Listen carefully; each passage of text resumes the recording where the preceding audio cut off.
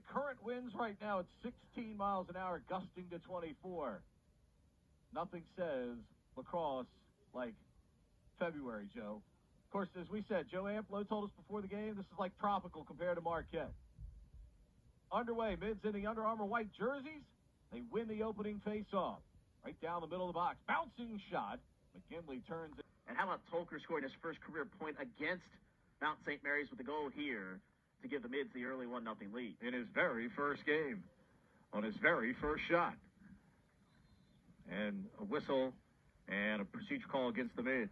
Jacob Jarris out to take the face-off for the mids there. Running behind, plants the foot and turns back to the inside away from him. And creates the space necessary with a wicked shot upstairs to tie this game at 1. Face-off win here by the Mount. Beals coming the other way, had it stripped from behind. Nice job by Kittelberger for Navy to knock that away. Bonnet's trying to clear it. He rolls it across the midfield line. Ball is free. And the mid's able to get the ground ball. Sweeney here on the near side. To give Mount St. Mary's the lead. Jarris with a nice face-off win. Stripped from behind, though. Good trail check that time by Stephen Schmidt, the junior out of Cambridge, New York, to get it away.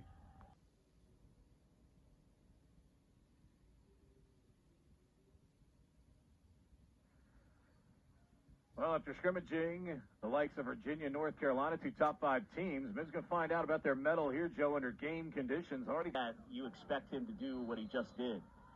Scalniak 12-12 last year for the Mids, and he has number 1 of the season here at 248. Mids within 1. Jarris wins the face-off again.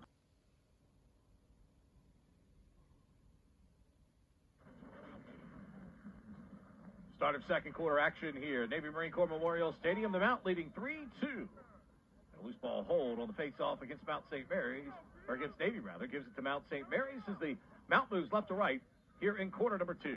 Really has a lot of potential to be one of the key figures for this team as the season progresses. Connor Beals wins the face-off. The Wixom, Michigan native gets the Mount moving left to right. On that little room there, and gets his second consecutive goal, and it's 4-3 Navy. Violation on Navy's. Jarris gives it to Mount St. These diagonal feeds, and that's opened up some room for Navy to have some free looks at the goal, and they've been able to bury them. That's impressive. I mean, not only the 5 goals, but you're just talking about getting 10 of your 16 shots on target. That's a pretty good number that you're going to work with. Nate Hammond on for the face-off for the Mids, who get it off of the wing. Good work by Kittelberger. Now, so the Mount cuts the Navy lead to 1. 5-4 with 3:43 to go. And you're right, Joe. They just continue to go for those home run passes. Beals wins the face-off. Good swim move there to get free from the pressure of Zach Snyder. 5-5 tie here. Late second quarter with 1:39 to go. Face-off, heads out toward the wing. Ground ball battle on over there. Kittelberger sweeps it forward. Still down. Jarris trying to get it for the Mids. Can't. Tolker had a chance to put a stick on it. Still battling for it. Bodies flying down all over the place. And Tolker comes out of there, and the Mids will call the second and final timeout they have available to them here with 1:13. Balls as well for Scalniak, first team All-Patriot League performer, and he's getting the season started well here. Hammond trying to win the face-off for the Mids. Hardest part is scooping it up. Had possession, had it knocked away nicely there by Stephen Schmidt. But the Mids able to finally pick it up here. They'll play back through Ryan with 20 seconds to go. First half, and see if they value the possession a little bit more here. Hammond gets the face-off opportunity to start the second half. Ball comes flying back in the defensive end. Mount picks it up, moving right second half from a Navy defensive perspective. And we're tied at 6. Yeah, Chase probably has to do a better job of the initial 1v1 there. Hammond came out of there with a face-off, got knocked down. Ball picked up by the Mids. Kittelberger done a good job off the wing. Mount St. Mary's regains the lead, 7-6. Second guy in sports I've ever known with the first name Cormac. First one was Cormac Carney that played for UCLA years ago in college football. Nothing like listening to the great Keith Jackson say, Cormac Carney on the catch. Mids with a chance to win the face-off again. Everybody went following Snyder, who initially touched it. The crease, I don't know. He seemed like he was distracted the entire time when the play was even going on there. And Swanson gets his third of the season. Hammond again has the face-off won, but can't scoop the ball. So now it's become a ground ball battle. Beals scoops it up. We're going to get a push. It'll be against. Hammond scoops it forward. And again, the Mids having trouble scooping it up. They do get it here.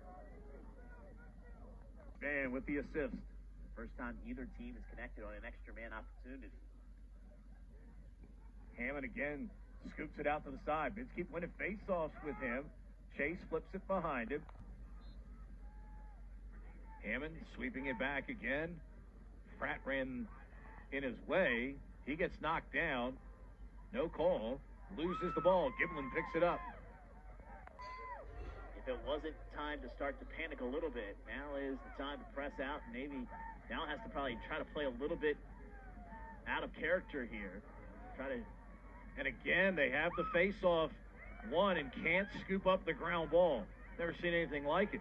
Here comes Beals, the face-off man the other way. Ball knocked away by Bonnets.